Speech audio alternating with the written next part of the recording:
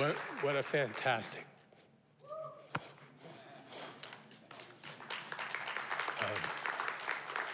Thank you to Bernie, Andrea, Natalie for the creative spirit that you brought to this project. Just amazing.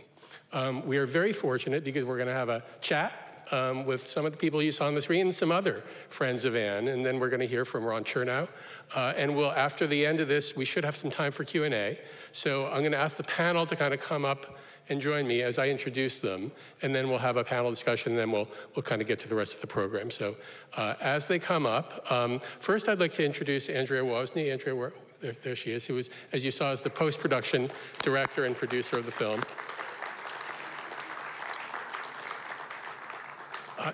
Andrea has been a documentary, film, and TV producer in the business for 20 years. Her work has appeared on PBS, CNN, BBC, National Geographic. She's done work with the United Nations. Her films have shown at festivals around the world. She was recently honored by the Heckscher Museum of Art in New York for her creative spirit. Welcome, Andrea. Thank you. Susan Granger, well known to this community. Of course, a prominent national commentator and entertainment critic. Her articles have appeared worldwide on the New York Times, Cosmopolitan, Red Book, Ladies' Home Journal, so many more. Susan's a member of multiple critics associations, and if you read her bio, you'll find out that she was a child actress and worked with Abbott and Costello, Lucille Ball, and Lassie. I learned a lot by doing this. Maya Dillon, who of course is a prominent actor over many years. Maya has worked on Broadway, many award-winning roles, including Equus, Crimes of the Heart. I could go into Maya and Keir's, filmography and stageography, but we'd be here for a long time. Maya has most recently appeared. Some of you may recognize her from the film Are You There, God? It's Me, Margaret, recently theirs. And Maya, of course, and Keir and Susan, of course, are great friends of our family. So welcome, Maya. Ann Chernow. Of course, Keir is best known for the iconic role of Dave in 2001, A Space Odyssey. Keir has had a great career in stage and screen for decades. On Broadway, including Butterflies Are Free. On TV, he's gone from Bonanza to Law and Order, so watch out. Interestingly, I learned this from you did a video game recently? Is that what I understand? Yeah, a video game called Starfield. So if you're gamers, go out and look for Starfield, and you find that. He's won numerous arts honors and awards, and Keir has been, since they were teenagers, the best friend of Martin West. And so he's a great friend of our family. So Keir, welcome. Two of these people are married. You have to figure out which two. Okay, have a seat.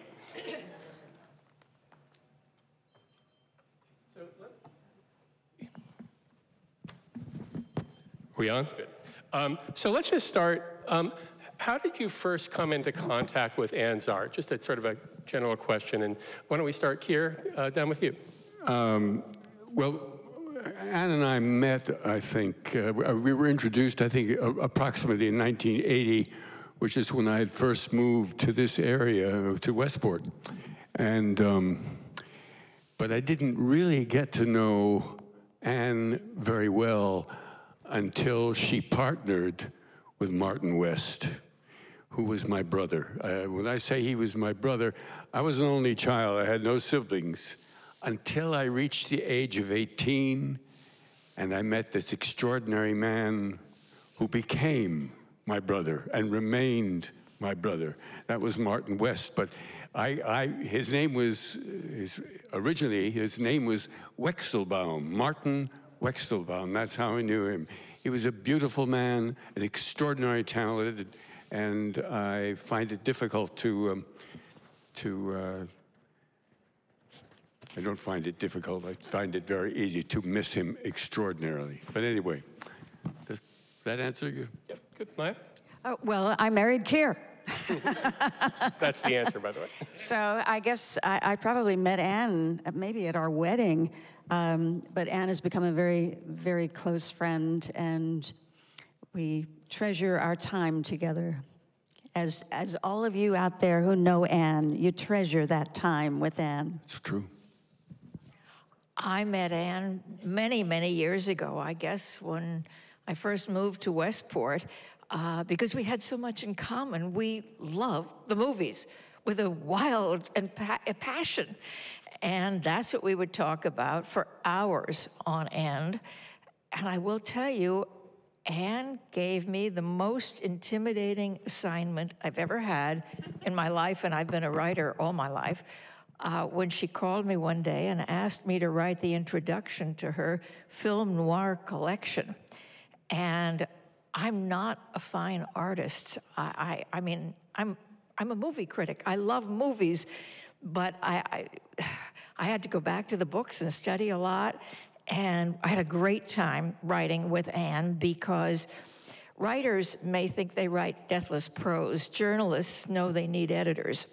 So Ann and I worked together on it, and it was just a great joy. Great. Andrea? I just met Ann today, which was very exciting. But through creating this film, through the wonderful footage that Bernie handed to us, I feel like I got to know Ann and her extraordinary work pretty quickly. So Andrea, let's stay with you, and of course your phenomenal archivist and editor, Natalie Wolford, who's here in the audience as well, deserves a recognition.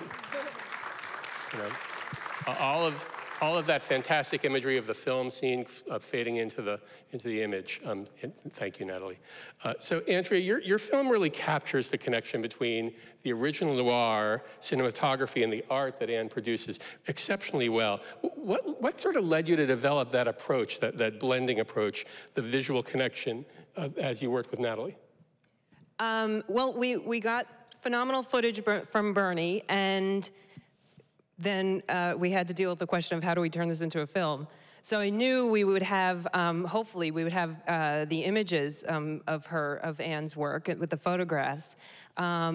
I'm always fascinated by what artists are inspired by, and how they came to creating their work. So here I thought, well, we're making a movie. She was inspired by the movies. Let's see if we can get some footage from the films. And to my luck and everyone's luck, Natalie just happened to be a film noir expert, and literally, like, off the top of her head, as soon as we got into a flow, she was like, "Oh wait, I know this scene from this movie," and she just went to town with it. So she did an incredible job with all the archival footage, and then it was really fun, kind of placing it all together, and along with Ann's images. So yeah, the spirit of it was, I really wanted people to feel like in their own homes they were having an opportunity to kind of have a museum experience of Ann's work. So like, as if you were walking through a museum, but then you had all this great insight of her own words describing everything, and being able to actually see the inspiration right there in front of you. Thank you. Fantastic. Keir and Maya, as actors, you both understand the connection between visual imagery and audience impact. And what similarities do you see that translate from the medium of film to the medium of art? Sort of the connection between film and art as captured by Ann. And also a follow-up, as friends of Ann's for many years, do you have any favorite anecdotes about how her personal creativity is reflected in her art? Well, certainly the connection between art and film is, you're trying to make somebody feel something.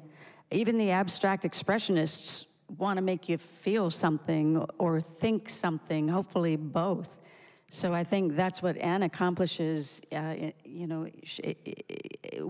feelings that are in all of her drawings and paintings. And I just want to thank Bernie, because when we sat on Ann's couch and we did this filming, I hadn't, apparently, Melissa, I don't know if Melissa's here, but Melissa said one of her granddaughters found an incredible trove of Ann Chernow's works in the cellar.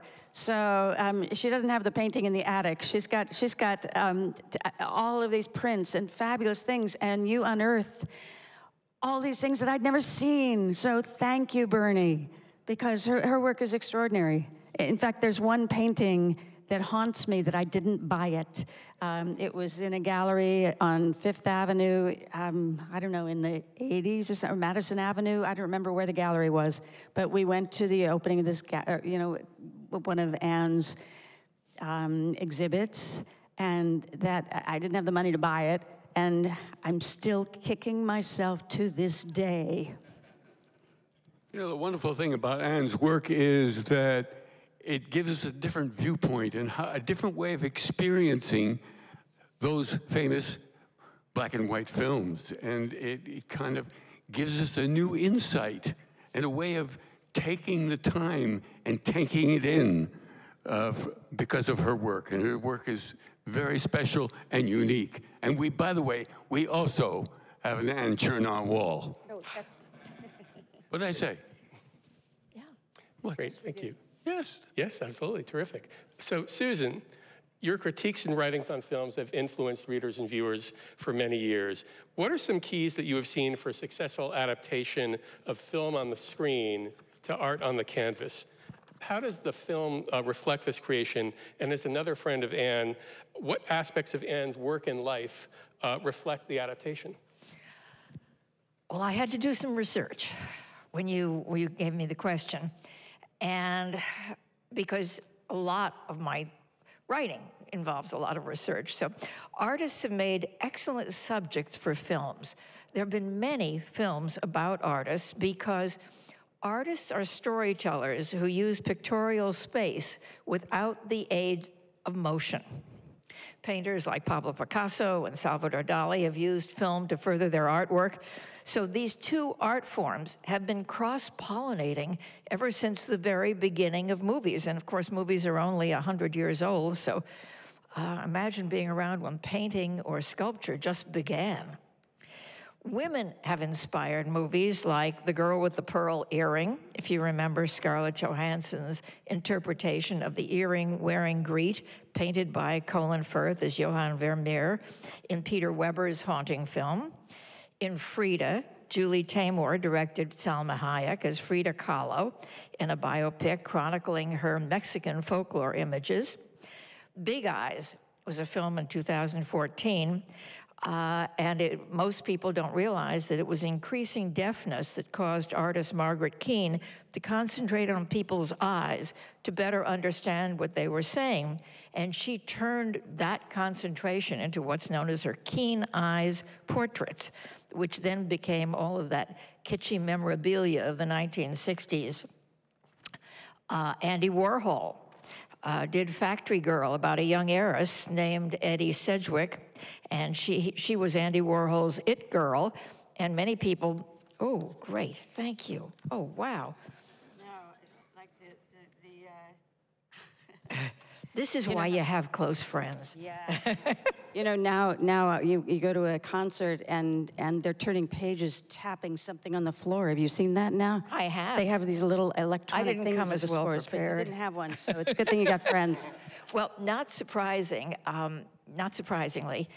men have inspired more movies than women have. We have Surviving Picasso with Anthony Hopkins, who was incredible, embodying the prolific artist, concentrating on his tremendous ego.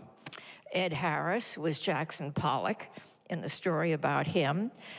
Most people remember Kirk Douglas in Lust for Life, but Willem Dafoe played Vincent van Gogh also, directed by painter Julian Schnabel.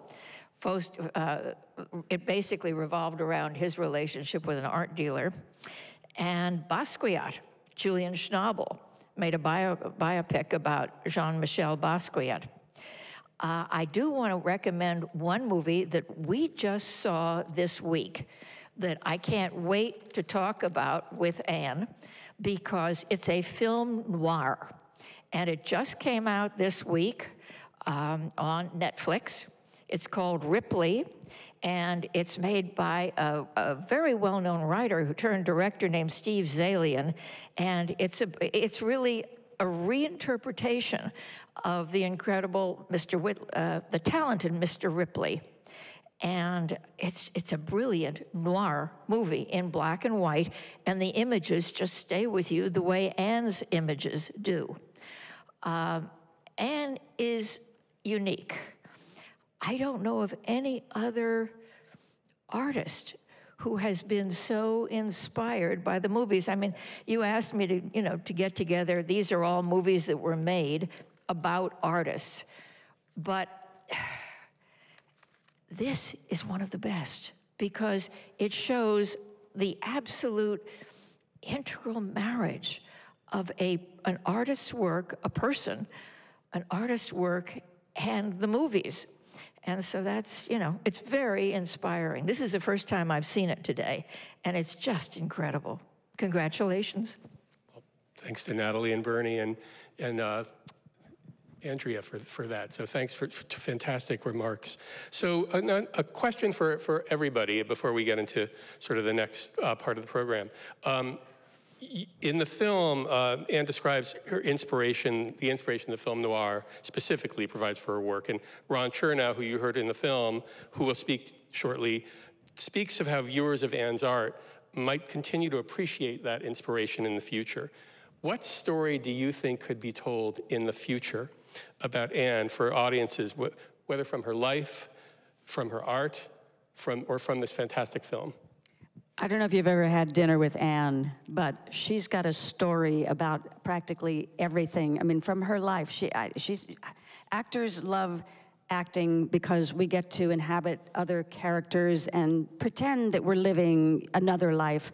But I'll tell you, with the number of stories that Ann has told me over the years of these incredible things that happened to her, she's lived many lifetimes in this one lifetime. So, thank you, Ann, for all the stories, and she's actually written some down. She's a good short story writer, too.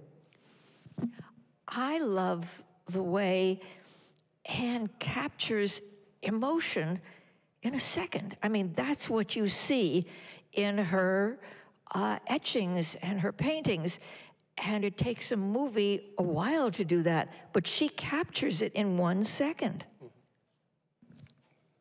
Keir, any other observation? Oh, what's the question? The question is, what story could be told about Ann in the future from people that see her work? I'm sorry, I'm a little hard of hearing, so What story could be told about Ann in the future, about her work? If you've seen one of these supposedly well-made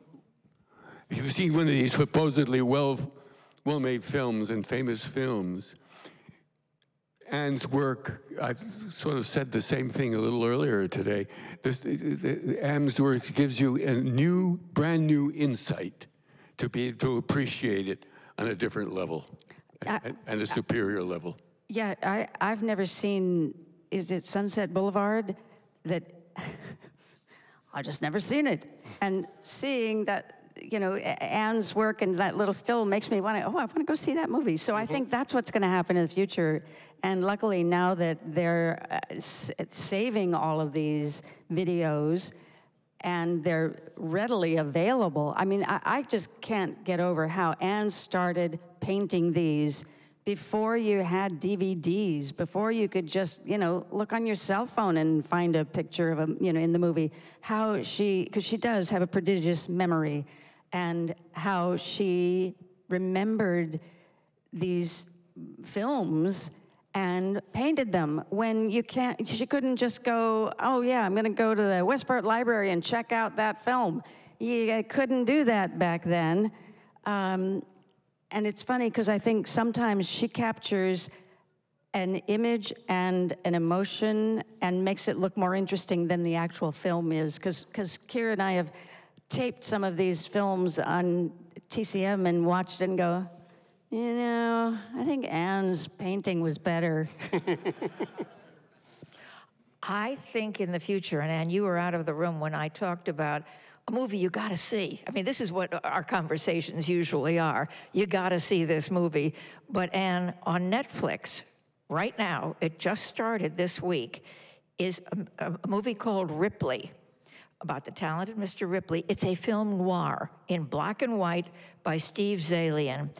And I predict for the future, you will be doing a painting from it. Andrea, any future film ideas, anything along those lines? I think Ann's work is so powerful. It just captures a timeless spirit of these women, no matter what time period they're from, no matter what situation they're in, even in kind of oppressive situations, a woman behind bars. There's just this powerful spirit that, like, anyone, any woman, anyone from any generation can, feel and feel immediately, and kind of, whatever situation you're in, you can, that spirit translates. So I think that's why people resonate so much with the work, and why Natalie and I just right away we were like, wow, how have we never seen these before?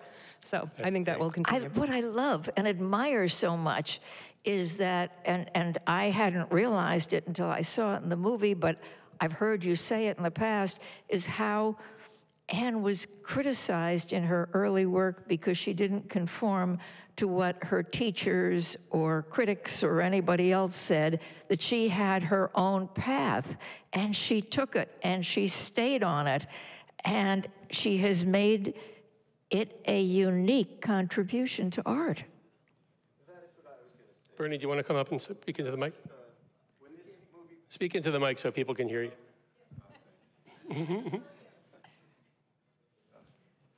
SpongeBob thing, 10 minutes later. When this film premiered at the Long Hill Township Library, I was supposed to take questions at the end, but it became a roundtable discussion. The first 10 minutes was about the courage.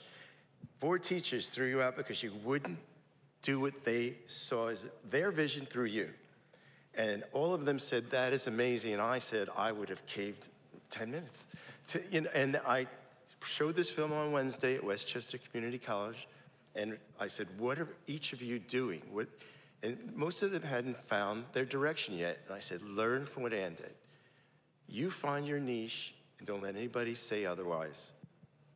Audience, no audience, this is how you want to express it. And there's a film, Never Let Go, about Gerhard Richter's early days, where he's ridiculed at first, and then the students in Berlin start to respect his tenacity. Well, okay, that didn't work, and he hits photorealism, and they're like, wow. And he has a show in, at a major gallery, and he just won't cave to anyone else's vision, just like you. Thank you, Bernie. Thank you. So just a quick another acknowledgement before. We're going to do Q&A.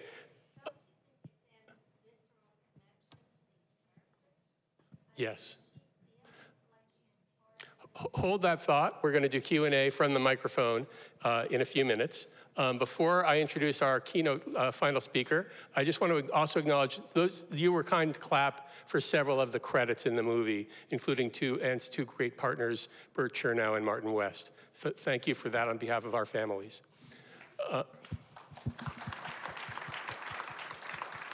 I also want to acknowledge, you also acknowledged, I think, Miggs Burrows, who's here, who did the terrific photo shoots of Ann's work, who, of course, does a column with Ann in the work. And so many stories could be said of so many of you and your work with Ann.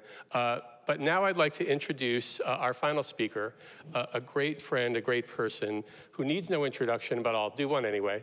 Ron Chernow, of course, has written many award-winning books, including one that was made into a small musical on Broadway.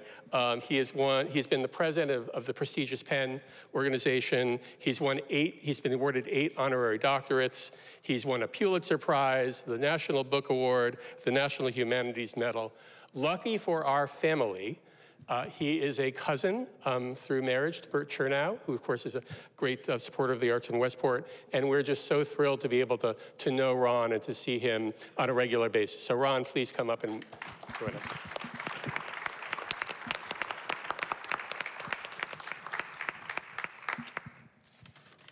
Thank you, Dan. I feel so proud to be part of this event. I just want to start out by saluting Bernie and Andrea as co-directors, Natalie as archivist and editor, Miggs as the photographer, Nico for video and sound. I think that each of these people made a very, very singular and special contribution to this, and it was just one of these lucky accidents, the way that it was all synthesized into what I think is an absolutely brilliant documentary. Now, Ann mentioned during the documentary her fascination with the bad and dangerous women. And I think that with the benefit of hindsight, we could see that it was those molls and vamps. It was the women with the knives and the guns. They seem like the real forerunners of feminism, rather than nice, polite ladies who were sitting home, you know, keeping house. And it's interesting that Ann is attracted to these women who enjoyed inhabiting the dark fringes of society. I've known Ann, about 35, 40 years now. I've noticed an interesting evolution in her work. When I first started seeing her work, of course, set in the 1940s, women were the subject. But the women struck me as, and they were beautiful works, the women struck me as soft and dreamy. They seemed more passive in a way. Very often they were sitting there staring into space or at the stars, waiting for something to happen in their lives. But it's interesting, as you follow her work, something much wilder starts to come out in the work. The women become more sexual, they become more aggressive, they become bolder and more confident, as if Ann's id is conquering, you know, her super ego. And I think if we put Ann on the analytic couch, she would be the first to admit that there's a kind of wish fulfillment quality to a lot of these images. Now, it's mentioned, you tell the story, Ann, how that hostess who suggested that you leave your husband and go to New York and become rich and famous, and you didn't do it. I think the fact that Ann stayed in Westport has been a very, very important part of her career. Had Ann gone to New York, I think that she would have felt the pressures of the New York marketplace, the pressures of the critics. I think that being in Westport has given her a healthy distance, frankly, from the New York art world, has made it easier for her to be true to her own vision and march to her own drummer, at the same time that Westport has a long, distinguished history of being home to artists. And so Ann was distant from New York, but always surrounded by artists here at the same time. You know, Ann has been a tremendous presence in my life, and the movie gives you a sense of the abundance and variety of her art. But I want to give you a slightly rounder portrait of her life, because, yes, she's been this amazingly prolific artist, but her engagement with the world of art is actually much wider. I like to think of Ann as an evangelist for art, an ambassador for art. Ann and my cousin Bert were very instrumental in bringing art into the Westport schools, very instrumental in founding the Housatonic Museum of Art in Bridgeport, part of a community college. And I think all of this for Ann was animated by a belief that art should be fully shared and enjoyed by everyone. There's a very, very democratic spirit to everything that she has done. You know, for me, her involvement with the arts has taken on a very personal dimension. About 15 years ago, Ann called me up one day and said, I want to help you to create a great art collection. My wife and I had bought art, but it was really just from friends who were artists, and we were buying out of their studios. Anyway, I took Ann up on the offer, and this became so addictive. I mean, she's my dealer, that's a good term. Became so addictive that I now have about 120, 130 paintings, drawings, prints, and sculpture. And the vast majority were bought with Ann as my advisor and, yes, dealer. Now, my first cousin, Bert, who died in 1997, Bert was kind of a Renaissance man in the art world. He was the authorized biographer of Christo and Jean-Claude. He founded a museum. He was a critic. He was a photographer. He was a teacher. But he was also an art dealer. And this was important because his dealing in art was a significant part of their income. Well, after Bert died rather suddenly in 1997, Ann thought to herself, well, I watched Bert deal art for all of those years, and I think that I can do it.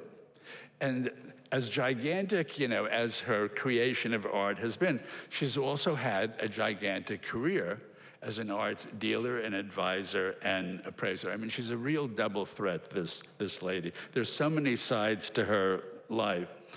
I can tell you from long experience, Ann's knowledge of art is encyclopedic. She has an encyclopedic knowledge of the artist and of the art market. And there are many people who have one or the other, but not both. She's not only helped me, but I think a number of other people in this room to create great collections, and she's done so in the most selfless and dedicated manner, charging us only a very tiny fraction of what she could have gotten elsewhere. This is very time-consuming work.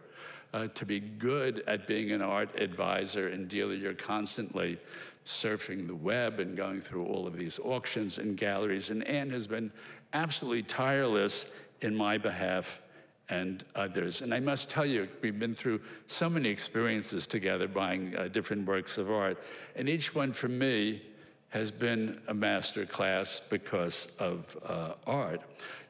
Ann for me harks back to an older spirit of connoisseurship. That is, today, when you're trying to authenticate a work of art, usually there are scientific experiments in terms of, did this pigment exist at the time? Did they use these stretchers at the time? Whatever. Whereas with Ann, it's this unerring eye informed by deep familiarity, long devotion to many artists. And her instincts are absolutely uncanny. I'm going to give you a couple of anecdotes that I think will make the point. I'd long wanted to have a beautiful drawing by Gustav Klimt, and we looked for many years, and finally I called up Ann one day and I said, I think I found one at Bonham's. It was a study, it was large, vertical, it was on brown paper. It was a study for the famous Woman in Gold painting, the Adele Bloch-Bauer. The Helen Mirren movie, if you've seen it. And I said, Ann, it's absolutely gorgeous. She looked at it, online, and she said, you're right, it's amazing. And it was signed by Klimt. She called me back a day or two later, and she said, something bothers me about the signature. And it looked exactly the way that Klimt would always sign it. But it bothered her. This was like this instinctive thing. So being Ann, she contacted a woman at the Albertina Museum in Vienna who was the world's leading authority in Klimt drawings.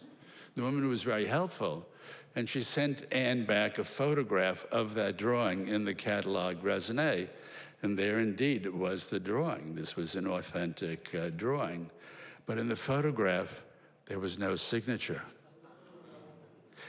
Ann knew something was wrong with the signature, but the signature was kind of a spot-on forgery of Klimt's signature. It was amazing.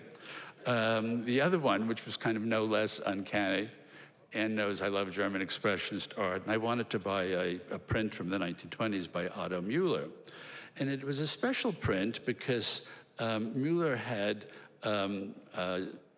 with watercolor, had painted over the surface of the print, making it something other than ordinary print. Again, Ann called me a day or two later, and she said, there's something that bothers me about the hand coloring. I can't put my finger on it. It was beautiful. It was being offered for a fair amount of money by the Swan auction house. Ann started to investigate, and guess what? She found out that the person who was selling it was wanted by the police in Germany for these forgeries, and that hand coloring had been added later on by this dealer. We contacted Swan. They, of course, immediately dropped it from the catalog. And so when you came to the auction, they went from lot 124 to lot 126, not ever explaining what had happened to lot 125, Ann has the most marvelous sense of humor. It's made it a joy to deal with her. She told me very early on that Bert used to say, you never know what price something is going to fetch at auction, because you may find yourself bidding against two drunken Japanese. And I have to say, very often over the years, Ann and I have been the two drunken Japanese that other people, are bidding against. And we've just had a ball. Very often we're sitting there, we have our bid in, we're watching the auction online. And then if our high bid, it looks like, we're out in front and we're screaming together at the screen, bang down the hammer, bang down the hammer. And I have to say, most of the time that we have gotten it. It's been one of the great, great pleasures in my life to work with Ann on this, to have Ann in my life as a relative, a friend, and an advisor. And I can't tell you how happy I am and how grateful I am to everyone involved with this documentary. I'm so grateful that we're all here to celebrate Ann and her work together. Thank you.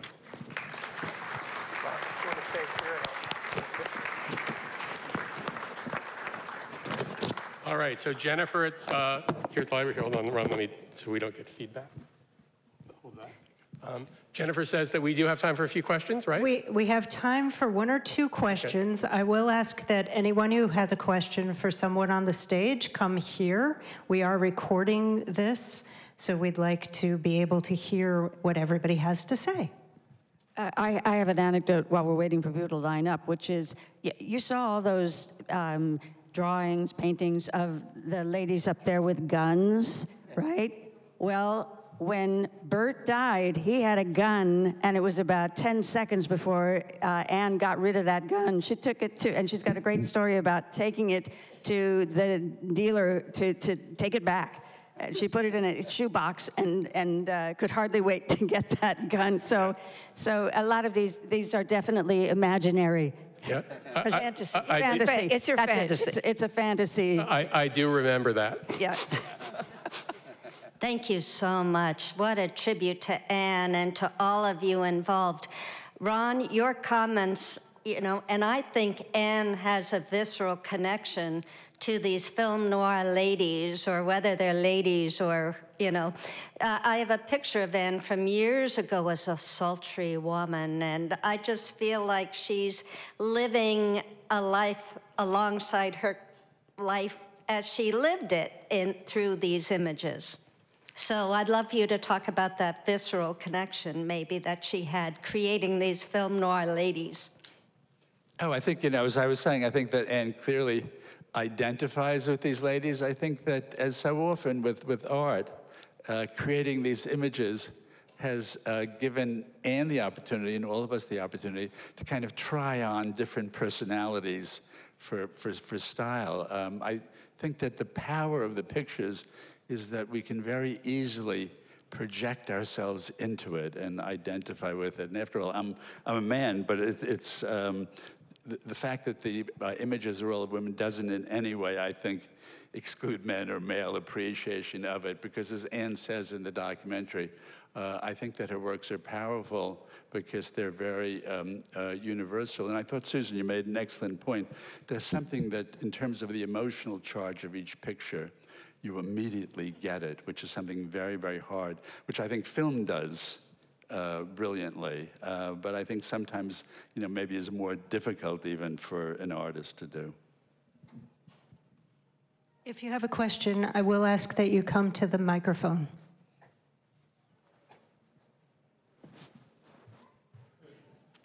It's not a question, but the appreciation when Ann taught a class at Norwalk Community College, and her inspiration was so important to the students there. It was wonderful, and we all thanked her for that.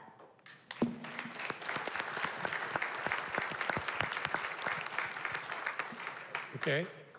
There are no other questions.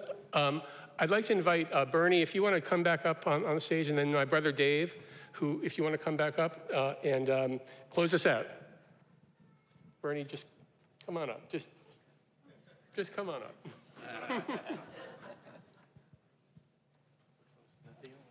Dave's talking. Okay, This is so great. I didn't have to do anything.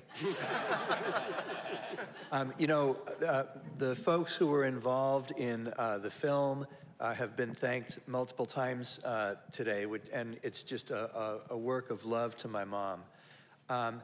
But the other person we wouldn't be here today without is my brother, who put all this together with help. Dan.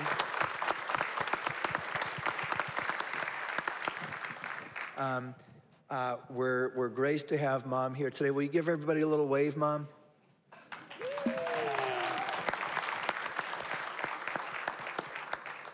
Thank you all for coming.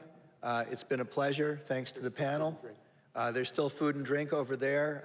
Everybody enjoy. Have a good rest of your day. Take care.